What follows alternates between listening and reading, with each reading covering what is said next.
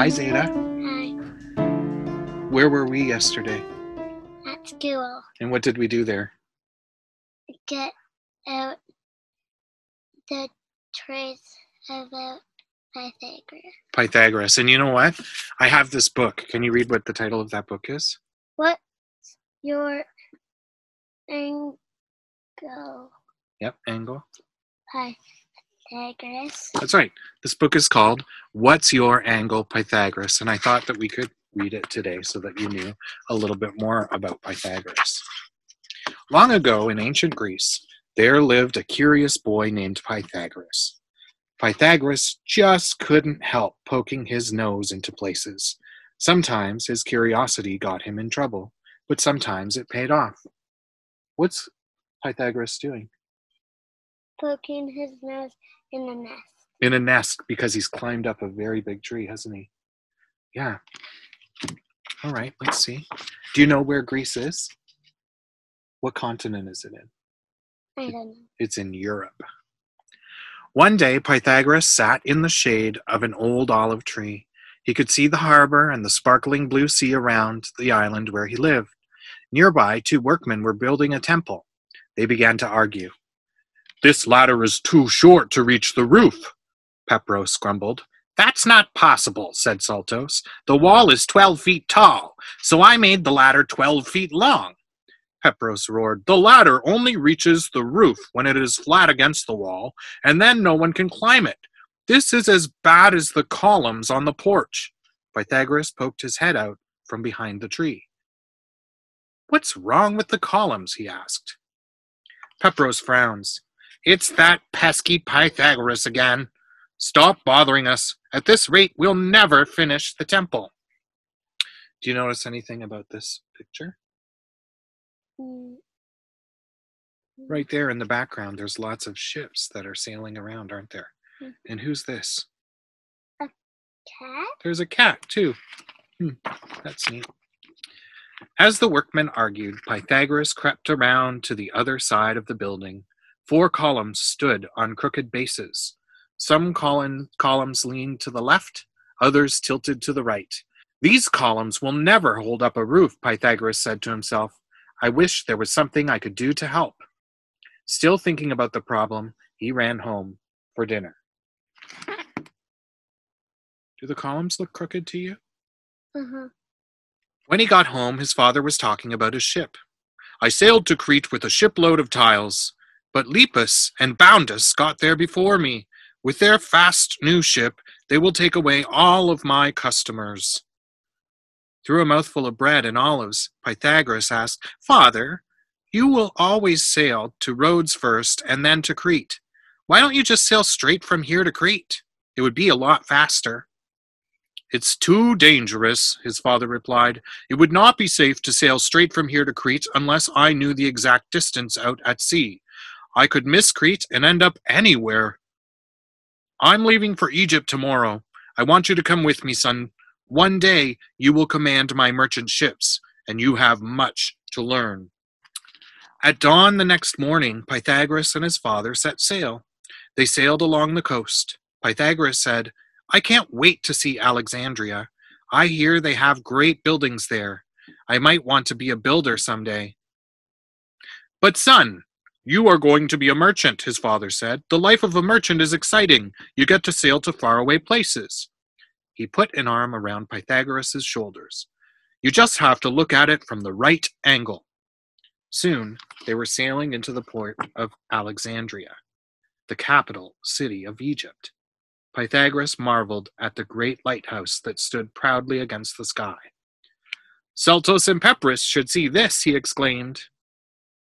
At the dock, a man greeted them. "I am the builder, Nefer Heper Hercusakeeper, but people just call me Neph. I'm here for the tiles." Pythagoras was excited to meet a real builder. "Have you built anything around here?" he asked. Neph nodded. "As a matter of fact, I helped to build the lighthouse." "How do you get the base so straight?" Pythagoras asked, thinking of the crooked columns back at home. "You must be a master builder." Neph smiled and stuck out his chest. "The secret is the special rope that's been used by my family for ages. You use a knotted rope to cut stone, Pythagoras asked. Neph laughed. Oh, dear boy, this rope does not cut the stone. I use this rope to make a special angle. I call it the right angle because it helps me make a nice square corner that's exactly the right angle for cutting stone. Neph let Pythagoras hold the rope. Pythagoras made some triangles, but none had the right angle. How long do you make each side? He asked. Oh, I've shown you too much already, chuckled Neph, and he took back his rope. Why don't you run along now? As his father and Neph talked, Pythagoras found an old piece of rope and tied knots in it. He pulled the rope into different triangles. Finally, he made a triangle that seemed right. It had 3 lengths on one side, 4 lengths on another side, and 5 lengths on the longest side. I've got it, he said to himself. Just then, Pythagoras' father called him. Carry this crate of tiles, son. Neph and I will carry the rest. I would carry them, Neph sighed, but I've hurt my thumb, so I can't. You'll have to take 2 trips. When they got to the house Neph was building, he said, While you get the rest of the tiles, I'll get the money I owe you. Grumbling, Pythagoras' father headed back to the ship. Neph patted Pythagoras on the head. Be a good boy and watch these tiles for me, he said as he disappeared into the house. And don't touch anything. Pythagoras looked around the sunny courtyard. In the middle stood a statue base that was made of stone. He took some tiles out of the crate, just to see how they would look around the base. I can put them back quickly enough, he thought. He made a row of 3 red tiles along one side of the statue base. He added 2 more rows of red tiles, making a square.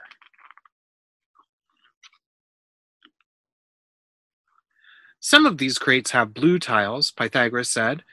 Soon, red and blue tiles were scattered everywhere. Pythagoras made a square of blue tiles and a big square of red tiles and blue tiles, and he was admiring his work when he noticed the statue base is a right triangle. Its sides are 3, 4, and 5 tiles long. He counted the tiles. Strange, he thought. The 9 tiles in the red square plus the 16 tiles in the blue square equal... How many? The 25. 25 tiles of the big square, right? The same as we looked at yesterday. There are exactly 25 tiles in the big red and blue square. Suddenly a voice demanded, What do you think you are doing? Neph rushed into the courtyard. Pythagoras' father was right behind him. What's all this? Neph snapped. I'm sorry, Pythagoras said. I was going to put the tiles back, but I found out something interesting. I don't care what you found, interrupted Neph. Look at this mess. Pythagoras, pick up the tiles, his father said sternly, and hurry. We have many more stops to make today. Well, the next day, Pythagoras and his father set sail for home. To pass the time, Pythagoras drew a picture of the tile squares he had made. The square with 3 tiles on each side had 9 tiles in it. The one with 4 on each side had 16 tiles, and the one with 5 on the side had 25 tiles. So in a square, the length of a side times itself is the number of tiles in the whole square. He called it squaring. When I multiply a number by itself, 3 times 3 is 3 squared. I'll write it 3 with a little 2 up above. So that's 3 squared. 3 squared equals 9. 4 squared equals 16. What's that one? 5 squared equals 25. That's right. Pythagoras drew a new picture. 3 squared plus 4 squared equals 5 squared. He said to himself, I wonder if the squares on the sides of other right triangles will add up the same way, he thought. Pythagoras practically flew off the ship when he got home. He couldn't wait to tell Saltos and Pepros all about the special knotted rope and the secret of the right triangle. When he got to the unfinished temple, Saltos and Pepros were not there. The ladder on the ground where Pepros had thrown it was still there. The ladder would be easy to climb if the bottom were about 5 feet from the wall, Pythagoras thought. Pepros said that the wall is 12 feet high. So 5 squared plus 12 squared equals 169. 25 plus 144 is 169, so we need 13 squared. That's it.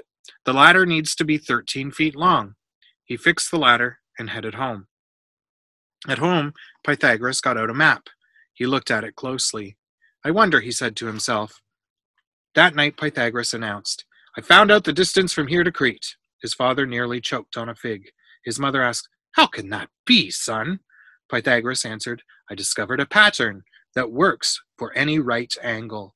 I used it to figure out the distance. Now, father can sail straight from here to Crete. His father stood up. Son, I cannot risk my ship because of some triangle. Father, Pythagoras started to explain. At that moment, Saltos and Pepros came rushing in, puffing hard as if they had raced up the hill. Pepros turned to Pythagoras. You did something to our ladder. Has Pythagoras been bothering you again? His father asked, frowning. Saltos shook his head. Oh, no. He made our ladder the perfect length. We will be able to finish the roof now. Pepros added, Then all we have to do is fix the crooked base of the columns. Maybe I can help, Pythagoras offered.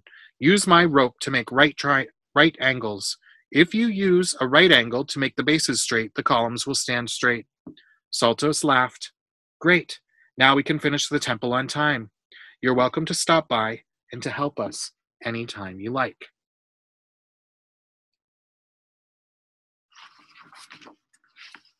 Pythagoras' father said, Son, on second thought, maybe you should tell me about the distance to Crete. Pythagoras explained, Our island, Samos, forms a right triangle with roads in Crete.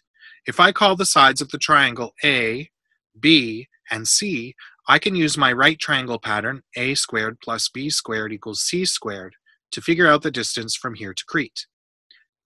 You see how A squared plus B squared equals 34,225. To find C, the distance between here and Crete, I had to find what number multiplied by itself equals 34,225. I already knew that 148 squared equals 21,904. That's too small. I tried 200, but 200 squared equals 40,000. That's too big. I tried 180, and 180 squared equals 32,400. That's close. So I tried 185 times 185, and that was exactly 34,225. So the distance from our island to Crete is 185 miles. Everyone was amazed. Pythagoras' father clapped him on the back. Good thinking, son. You'll make a fine merchant someday. Pythagoras' mother said gently, Perhaps he can use his quick mind for other things. His father nodded. Son, with your clear thinking, you could be a general, a senator, a teacher, or anything you want. It's your choice. Pythagoras smiled. He hoped to do great things in the future. And a few days later, Pythagoras saw his father's boat sailing into the harbor. His father ran to greet him.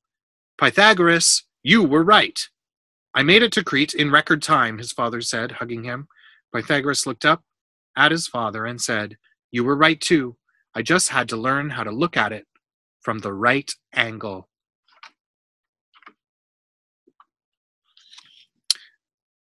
And that's our book. What's Your Angle? Pythagoras. What did you think? You liked it?